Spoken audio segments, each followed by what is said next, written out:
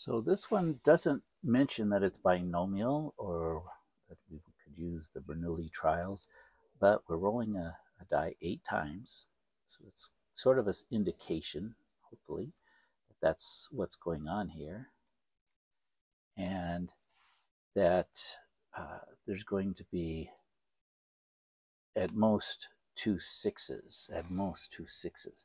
So that's kind of like, that's what the success rate is, right? Or not rate, but that's what the success is. A success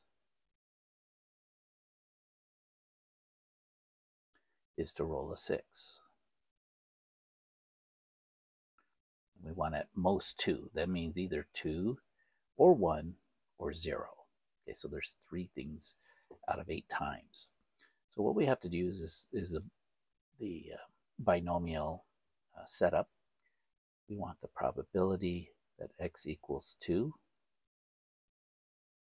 plus the probability that x equals 1 plus the probability that x equals 0 6s. So all of these, we're going to find them, get them together. Remember from the binomial theorem, we've got since we're rolling it 8 times, that's our roll here. And then the 2 is here. We want to get exactly 2 of those 6s. Probability of rolling a 6 is 1/6. So we could put this up here. So the probability of a success is 1/6. And remember, that makes the probability of a failure, subtract this from 6/6 or 1, is going to be 5/6. Set this up, and how many successes do we want? We want 2 successes.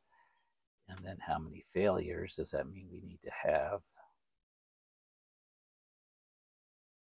2 minus 8 minus 2 is 6. Okay, so that's going to be that calculation. We'll do that. We'll just keep getting things set up. We're going to do 8 choose 1. And the probability of 1 success. Now I don't have to put an exponent, but I'm going to, just to remind myself that these things have to add to 8. And then the probability of a failure is 5/6. And we're going to get 7 of those. 7 plus 1 is 8. And finally, we're going to do 8 choose 0. Now again, if you remember what these are, this actually ends up being 1. But we're just going to go ahead and put it in there. Probability of a success, 1/6 to the 0 power. Again, that's going to be 1, so you could leave it out, but I like to have this balance of the setup. It just hits the memory a little bit better. So we'll calculate each of these. We'll get our decimal equivalents, and then we will add them all together. So let's get our calculator out here. We'll do the first one. Let's clear this out from last time. So we do 8 math probability NCR, and we're going to do 8 choose 2 times, I'll use the parentheses this time, although you could probably get by without it, maybe not. This looks nice and better this way. Some of us, depending upon what version you have, and then we're going to multiply that by 5 divided by 6. And we're going to raise that to the 6th power. So that's going to give us one answer. Now you could keep going and put a plus and get the next one, but I'm going to do each one just in case you make a mistake. The thing is, if you have it all entered in the calculator, one little error somewhere will throw you off, and on an exam you won't necessarily know. They want the answer to 3 decimal places, so I'm going to go to 4 so that I can make sure my rounding is good. I'm going to round my answers to 4, which means I'll be accurately rounded to 3 decimal places. 0.2605 is what I'm going to do. 0.2605 here. 0.2605. Do the same thing for this one.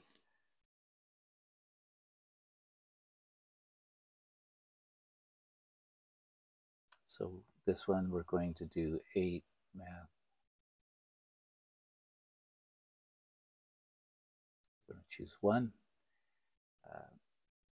And you know what?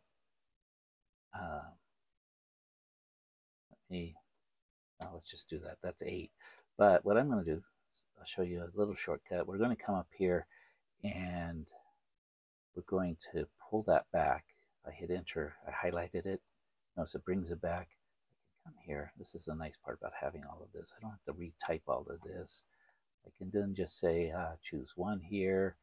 This exponent is going to change to a 1. And this exponent is going to change to a 7. Wow, a lot easier than retyping this whole thing. 0.3721, that's what I'm 4 decimal places. 0.3721, so I can put the leading 0 here.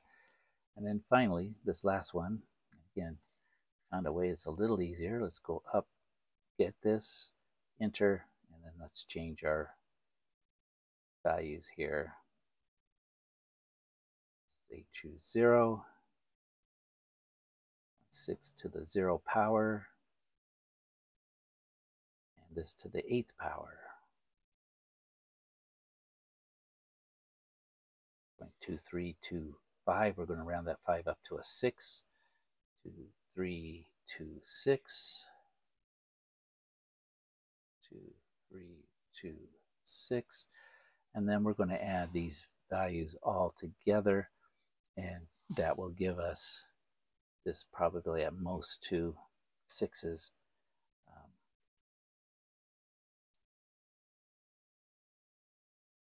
Seems like a pretty big probability, but you know, again, in 8 successes, it just means we got 2 6s, 1 6 or 0 6. Those are all things that could happen. So we've got the you can come and copy them here if you want. 0.2605 plus 0.3721 plus 0.2326 that we rounded into 3 decimal places, 0.865. Answer 865. What happened here? Okay.